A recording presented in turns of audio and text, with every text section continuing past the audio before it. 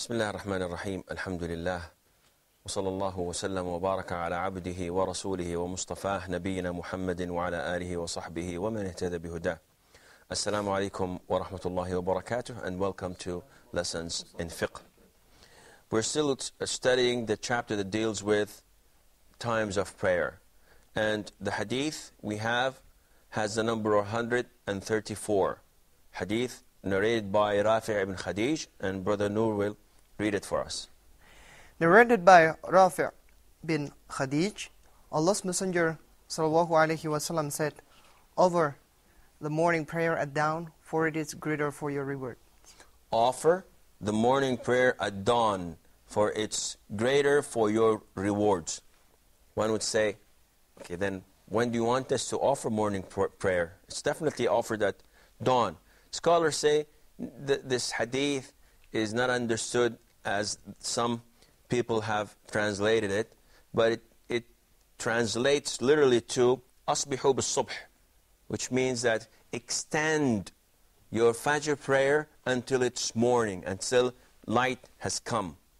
So it's not what the translation has been translated to offer the morning prayer at dawn, because we can only offer morning prayer at dawn. This is the time. So it has no meaning. But the actual meaning is prolong your Fajr prayer until it's light. Which means that when you pray at dawn, don't pray for 5 or 10 minutes. No, extend your prayer until it's like half an hour. And this is the sunnah. He used to pray, alayhi salam, between 60 to 100 verses of the Quran in Fajr prayer. And this is the sunnah of the Prophet, to begin Fajr early when it's dark, and to end prayer when it's light. And in one incident, Abu Bakr, may Allah be pleased with him, prayed al-Fajr, and it was just before sunrise he finished. He finished prayer just before sunrise. And the companions, his companions said, "Abu Bakr, what was this? You almost extended your prayer until it was sunrise." So he said that if the sun rose, it wouldn't have found us sleepy. It would have found us praying. It would have found us praying. So this is a positive thing. It's not a negative thing. But the essential thing is when to begin your prayer. So if you start your prayer at the very beginning and you extend it until it's daytime, there's no problem in that. And this is the doing of the Prophet sallallahu alaihi wasallam. Now, the four schools of thought, Al-Imam Malik, Shafi'i, and Ahmad ibn Hanbal, think that it is the best to pray it early in the morning, just after dawn. Abu Hanifa prefers that it is delayed. And the majority's opinion is the correct verdict in accordance to the hadith of the Prophet sallallahu alaihi wasallam. The following hadith, Narrated Abu Hurairah radiyallahu anhu, the Prophet sallallahu alaihi wasallam said, "He who prays a rak'ah of the Fajr prayer before the sun rises has offered the dawn prayer in its time. And he who prays a rak'ah of the Asr prayer before the sun sets has offered the afternoon prayer." Okay, there's another version for Muslim. Yeah, another version reported by Muslim. He said the same above hadith, narrated by Aisha radiyallahu anha, who narrated sajda prostration instead of a rak'ah prayer unit. And then he, Muslim, said, a sajda implies a rak'ah. Okay. Now this hadith tells us that if a person succeeds in praying one rak'ah, or, as in the version of Aisha, one sajda, before sunset. Of course, what is the prayer before sunset, Noor? The prayer before sunset. It's praying sunnah, maybe? No. Zaki? Asr prayer. Asr prayer. Okay, so watch out. So the hadith tells us that if you delay Asr prayer for one reason or the other, for example, if you sleep over it, or if you were engaged, or if you had something that was so urgent, and if you forgot, and you just remembered before sunset, and you managed to pray one rak'ah. So the Prophet says that you have succeeded in praying Asr in its time. The time did not go. Though you finished the other three after the sun has set, but you're still, the Asr was done on time. Likewise, Fajr prayer. If you were engaged or delayed the prayer for one reason or the other, and you managed to pray one rak'ah before the sun rises, this also means that you have correctly prayed Fajr before the time ran out. Now, of course, this doesn't mean it's okay, but it tells us when it is not possible to be prayed afterwards. Why? I'll tell you why. Allah says that prayer has been timed. It was timed on us, which means that we should pray on time, because if we do not, then our prayer is invalid. Meaning, if I am sitting home watching a football match, and the football match runs from Asr till after Maghrib, and my wife says, come and pray Asr, and I say, shh, I'm watching the match, and I know that the team will lose, because this is inevitable. They will lose. Whenever I support someone and I'm not okay with Allah Azza wa Jal, we will all lose. So I insist on watching this game. And I watch the game, and it's 10 minutes before sunset. The game goes on. It's 2 minutes before sunset. The game goes on. It's sunset. Then I realize, and astaghfirullah, I have made a mistake. Let me go and pray. Can I pray Asr? No, I cannot. Why? Can't I make qada? No, you cannot. Why? Because you've skipped the time. The Prophet ﷺ says, whoever sleeps over a prayer, or forgets it, then he must pray it as soon as he remembers. There is no way else for him to compensate for it other than this. So it is a must for you if you forget or you sleep. But if you deliberately abandon Salah until the following Salah comes, you may not pray it. Even if you pray it 10 times, it will not suffice, and it's gone. Abu Malik has a question. Well, my question, Sheikh, you just answered it. Well, I was going to ask, if anybody that leaves a prayer from laziness, they cannot commit qada for that prayer? No, they cannot. If they deliberately abandon prayer, they cannot pray it again. And Zaki has a question. When we can qada the prayer? You cannot. It's gone. There is qada in prayer? Qada is only when you sleep or you forget. Oh. Sometimes you're engaged in work, you're typing and doing, and all of a sudden, whoa, it's an hour after prayer time. I didn't realize it. And Allah knows that you're saying the truth. It happens. I tell you the best example that happens all the time with those who are used to praying in masjids. If you have this sunnah in you and you pray all the 5 prayers in masjid, then you're programmed to pray only in masjid. But for example, if you go to the hospital and you're stuck. You know, the doctor is operating on you or doing something, and you had to be there. And it's Maghrib time. Oh, okay, I'll try to wrap up. The doctor says a couple of minutes more, and it finishes in half an hour.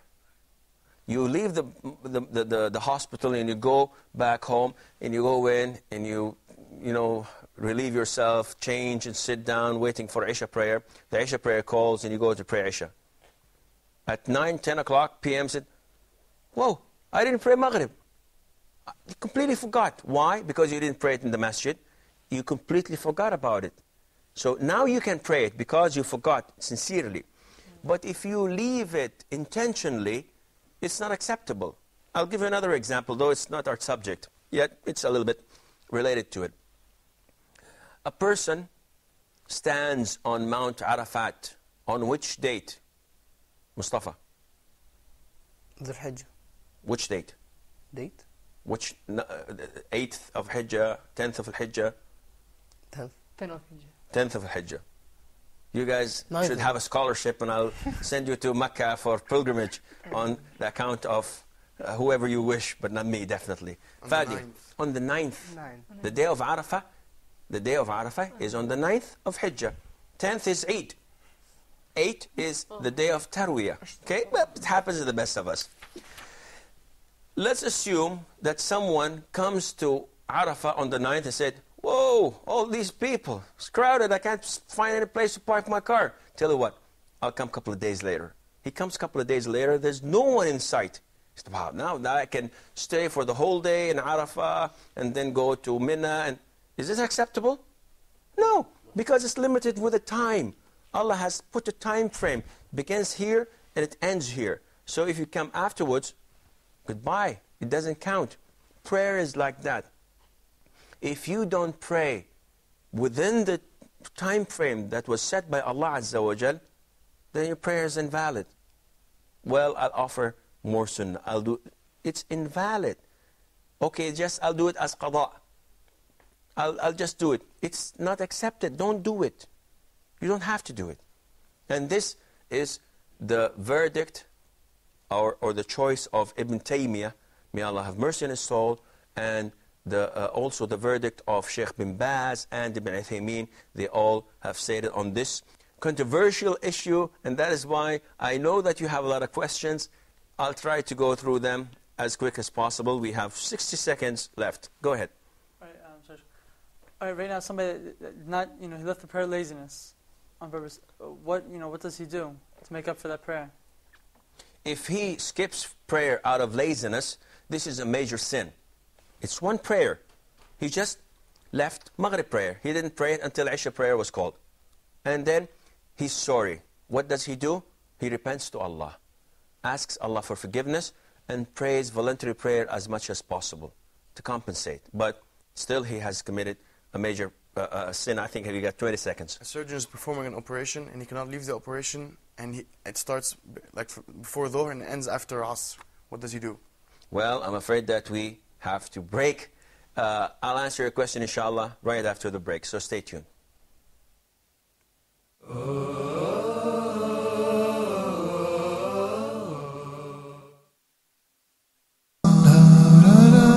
Back to the Prophet.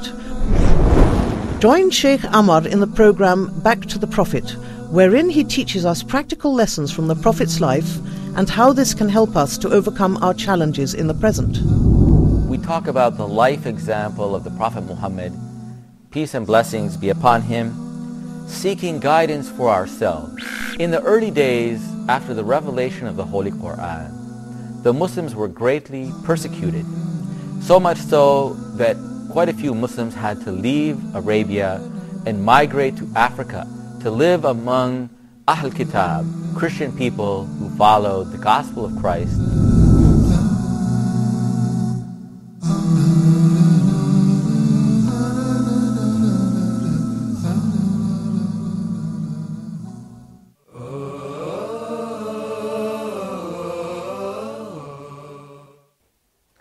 Assalamu alaikum wa rahmatullah.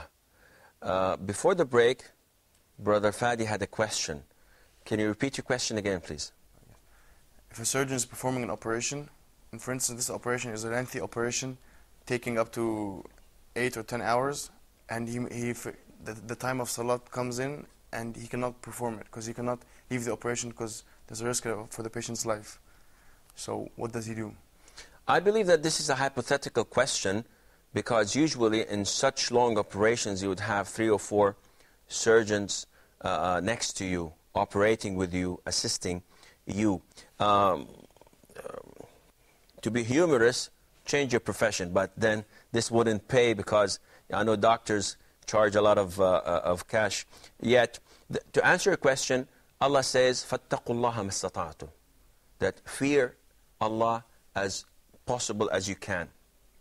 So in this case, if a surgeon is unable to leave the operating theater because he's the only one operating and there's a risk that a Muslim or a human being, his life is in jeopardy, then this is an excuse for him to continue. But as I said, I believe that usually there are 3 or 4 other surgeons that would take care. It's exactly like, I tell you why it's hypothetical. Now, during the 8 or 10 hours of surgery, what happens if the guy has to answer the call of nature? And he has really to go and answer the call of nature. He had bad Chinese food the day before, and his stomach is, making noises and sounds, and definitely he's going to leave the operating theater and go and answer the call of nature. So it's the same thing. Prayer does not take more than 4 to 5 minutes of your time.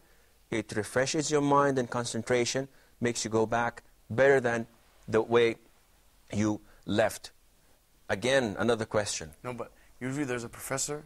He's in charge of the operation. He has a first, second, and third up to 4th assistant. He's the one who, if there's a call of nature for him, then he takes a break.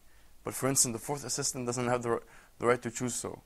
And he doesn't actually sometimes, and it's sad, but sometimes they don't pray. Not all surgeons pray. So if I'm, for instance, the 4th assistant, then he does not allow us to leave unless the surgery is finished. Believe me, brother, whenever there's a will, there's a way. You can always talk to the professor, you can always talk to the physician, to the surgeons. Whenever there's a will, there's a way. And if it's a must, you got to leave everything and go. So prayer does not cost much time. All what you have to do is alternate. Tell him that this guy takes my place for 3-4 minutes and I'm back. Now, if things are as bad as you say and there is no way you can leave, then there is a possibility that you join Dhuhr to Asr. Whether proceed Asr or delay Dhuhr. And you can join 4 rak'ah and 4 rak'ah. This is a permission. And if, worst thing happens and you cannot, and it's a matter of life and death, Islam tells you, you have to continue working, and this is a one shot every blue moon. It's not an everyday event that takes place, because if it's an everyday event, then you should change your profession seriously. But it happens once every 6 to 8 months maybe, because of the timing and of the situation you are talking about. Coming back to the hadith before us, this is an issue of a difference between scholars. Now, to be able to pray the prayer on time, do I have to only make the bowing, the ruku', or do I have to finish the whole rak'ah, which is consisting of bowing and 2 prostrations and then standing up?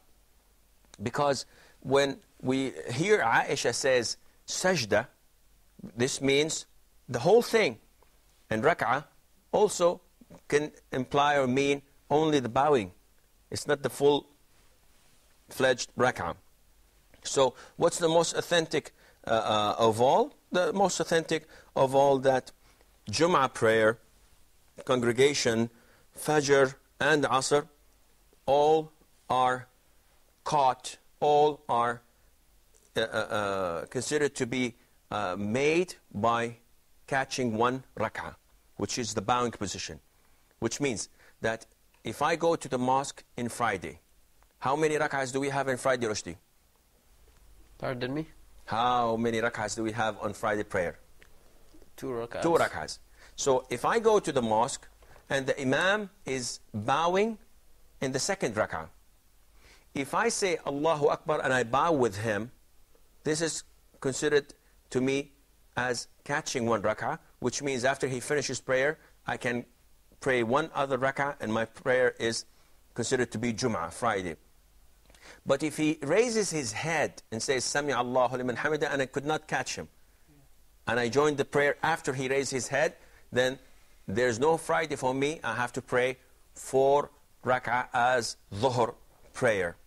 Abu Malik. Sorry. I heard some people, I'm not sure if this is true or not, they said that if you don't catch the Fatiha, then you didn't catch the rak'ah.